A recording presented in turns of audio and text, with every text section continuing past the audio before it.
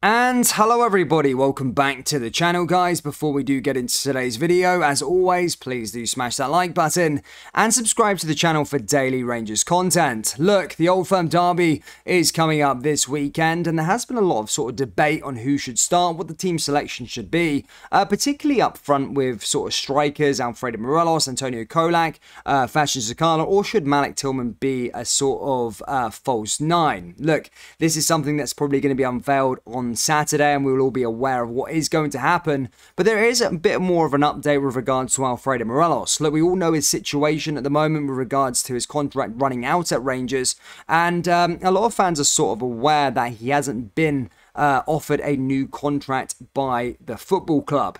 Now there is another update with regards to his sort of situation, and the BBC have sort of confirmed with a BBC reporter stating that he has been told by the football club that Morelos, quote, "I'm told is gone. The manager doesn't see him a part of his plans. It's difficult for the managers to speak out about it at the moment. I know that."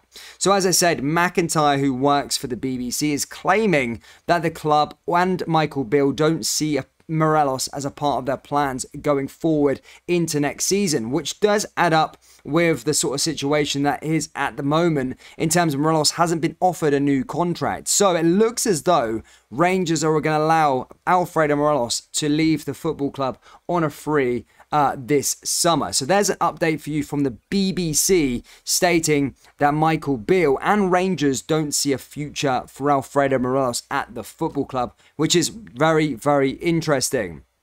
Rangers fans, what do you think on the situation with regards to Alfredo Morelos, and do you think the club should offer him a new deal, or are you happy for him to leave the club for free? As I said, let me know your thoughts down there in the comment section below.